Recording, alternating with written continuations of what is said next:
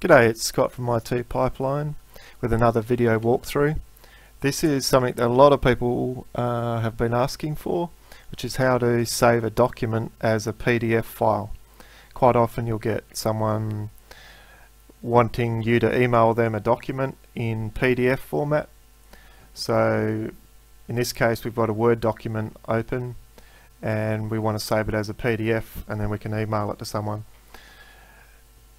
I've got Word open, I've got the document here. It's just a matter of clicking on where it says File and going to Save As. Then you want to come down here where it says Save As Type. In this case it's set as a Word document, but we don't want to save it as a Word document. We want to save it as a PDF file. So it's just a matter of clicking on this drop down arrow and coming down to where it says PDF.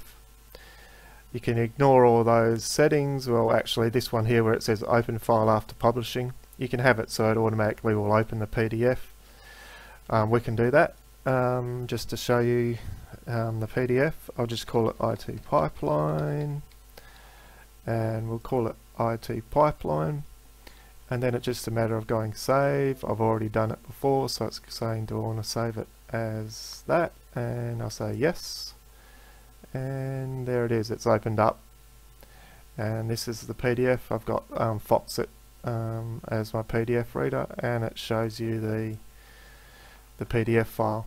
So I'll just go through that once again. You've got your Word document, but you want to save it as a PDF. It's just a matter of going to File, Save As, and you want to select where here it says Save As Type. You just want to click and save it as a PDF, and I'll give it a new file name, so I'll just call it Pipeline, and you can either untick that or tick it. I often just leave that tick because it's just worthwhile just seeing that it's all looking okay. So we just then go save and it opens up the PDF, and there it is here.